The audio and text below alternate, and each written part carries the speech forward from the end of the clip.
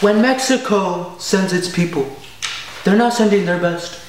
They're bringing drugs, they're bringing crime, they're rapists. By Donald J. Trump. I come today to discuss a very important issue. On Tuesday, November 8th, the United States elected its 45th president. And that president is Donald Trump. Now, Trump has slandered Latinos on numerous occasions, his biggest saying how he would deport 11 million undocumented immigrants and build a wall across the 2,000-mile Mexican border. Now, I understand the frustration of many saying they're stealing our jobs, they're using our benefits, they're taking my spot in college.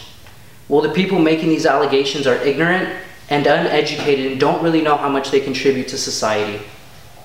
Well, what would happen if Trump came forth with this plan?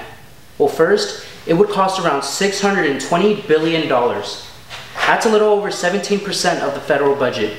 We would fall into a depression greater than the 1930 and 2007 economic collapse combined. Now, they're stealing our jobs. Well, 50% of farm workers are undocumented. Now, who wants to work 7 days a week, 12 hours a day in the sun with no benefits nor retirement while barely making $6 a day? If we deport these people, who will work these jobs? Will you? Will you? Now, they're on welfare. They're using our benefits. They're on Social Security. Well, annually, immigrants take around $1 billion in benefits, but they contribute $13 billion in taxes. So not only are they paying for themselves, they're paying for others as well. And yeah, it may sound crazy, but immigrants do pay taxes like everyone else. Now we move into our last segment. They're taking my spot in college. Well, that's just an excuse for your laziness. How about you stop complaining, stop crying, and study a little harder? Now let me tell you something.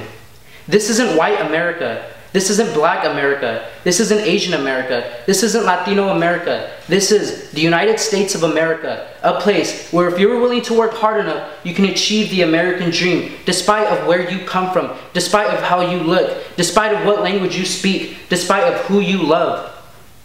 The American dream, now gone to 11 million people.